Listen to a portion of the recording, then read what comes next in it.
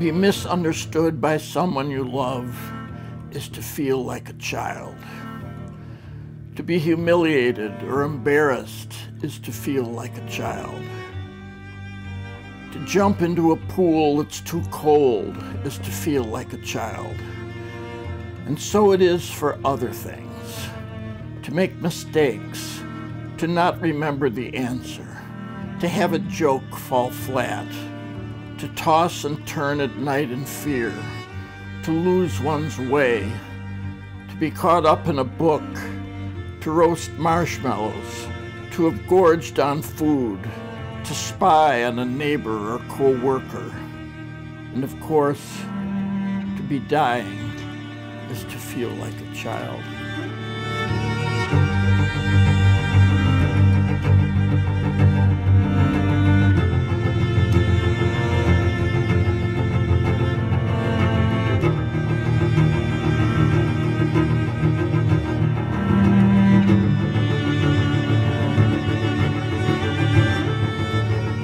Status Update is a selection of short fictional pieces, never more than a lengthy paragraph each, which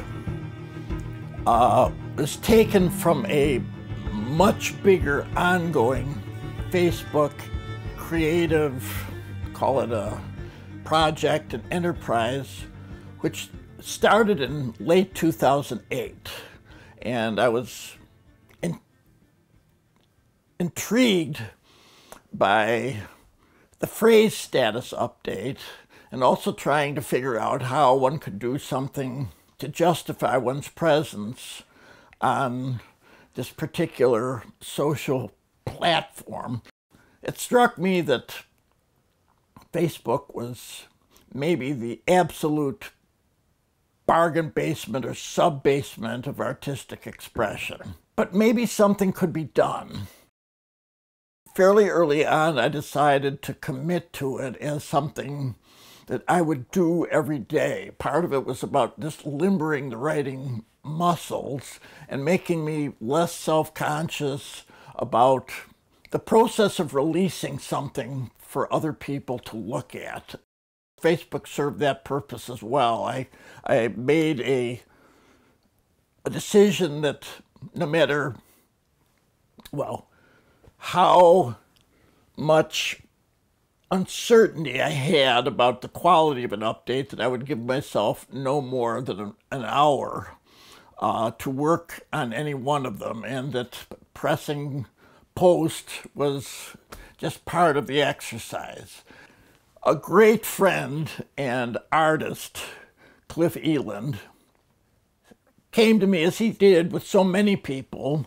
He was intrigued by what I was doing, and he asked if he might do art responses and post them along with the updates, just for a brief experiment. And so he did 3 or 4, and I was thrilled with them.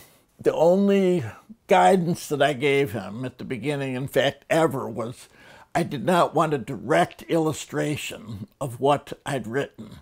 I wanted it to be a free response that was in dialogue with it. It might pick up on a detail or element, but it should not simply be a rendering visually of what was going on in the writing. And Cliff was absolutely delighted with the total freedom that that gave him. And I think that freedom had something to do with his sudden decision to go full in. He went on with this heroically till the end of 2013, and there was a total, I think, of about 1,760 Cliff Eland art responses to a huge assortment of updates.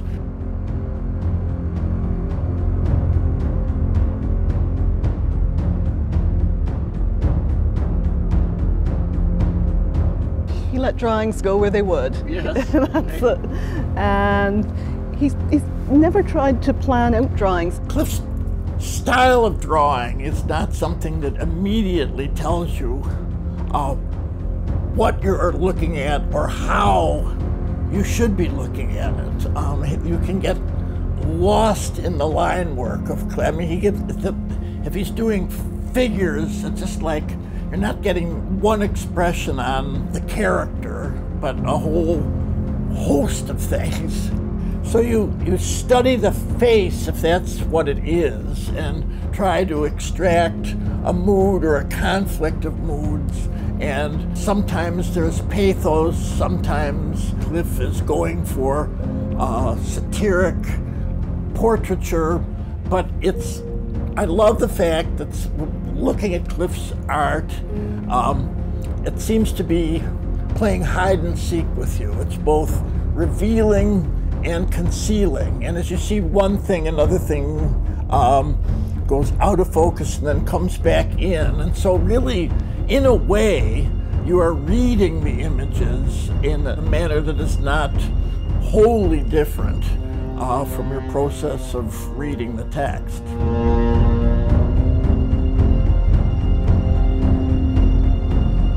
I started writing plays at a very early age, but yeah, I felt that I just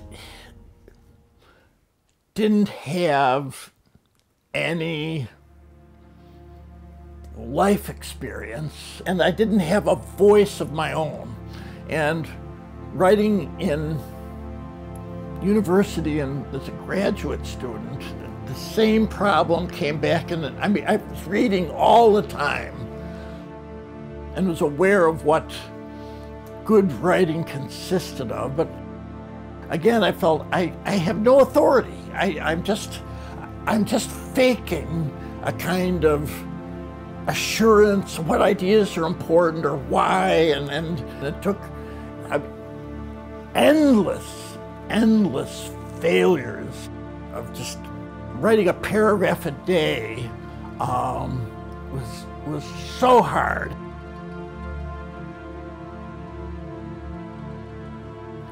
The real breakthrough in terms of allowing myself to become a creative writer again is when I was writing scripts with and for Guy Madden. I convinced myself that my ideas were coming out of him rather than me.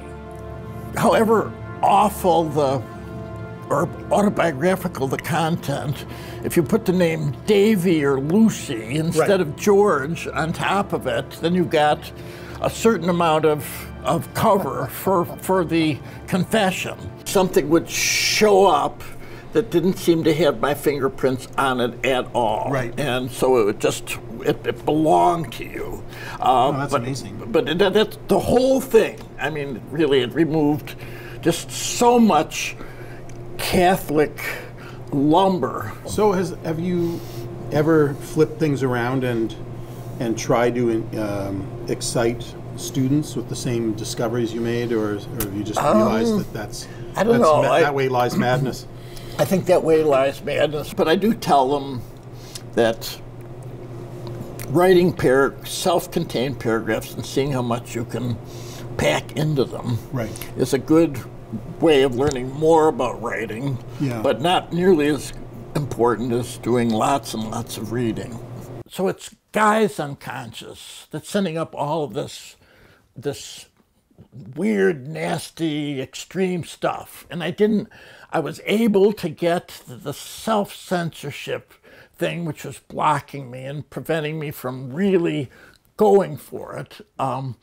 It suddenly became just being in a sandbox and playing with him. But this was the permission, the freedom that I had sought and not been able to find by myself. And then I was able, unapologetically, with none of the fears and inhibitions, to just put things out there that audiences might dislike, might misunderstand, might cringe at. Didn't matter any longer. For me, the key to art is, the thing that all art has in common is defamiliarization.